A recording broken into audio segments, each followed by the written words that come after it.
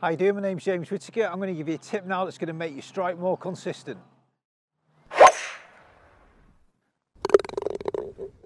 Okay, so one of the best strikers of the ball at the moment is Justin Rose, and one of the main features that he does is he keeps his spine angle very, very consistent all the way through.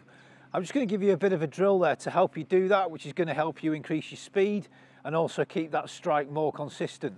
So, just when we set up, we create a spine angle straight away, all right? And what we want to do is make sure that we keep that. A lot of amateur golfers, when they make the swing, is when they turn and they lose the spine almost goes upwards.